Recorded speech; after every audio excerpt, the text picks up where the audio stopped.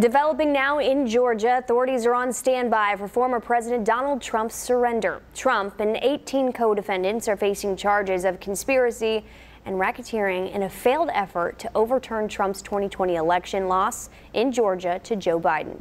ABC's Justin Finch has the story. Outside of Atlanta's Fulton County jail, heightened security as the sheriff braces for Donald Trump to surrender. Once he turns himself in, sheriff's deputies will record the former president's height and weight, fingerprint him, and take his mugshot.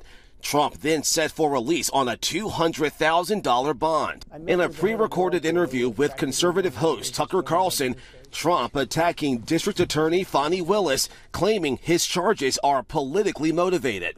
They're suing me, and they're saying you don't have any right to challenge it. If you challenge an election, we're going to indict you and put you in jail. Willis alleges Trump was at the center of a plot, along with 18 co-defendants, to overturn his defeat in Georgia's 2020 presidential election to Joe Biden.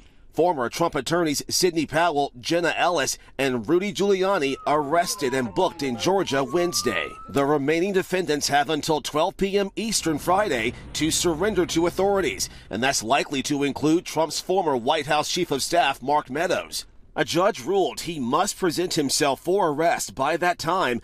A hearing is scheduled for Monday on Meadows' request to have his case moved to federal court. And former Trump Justice Department official Jeffrey Clark's request to move his case to federal court is still pending as that surrender deadline looms.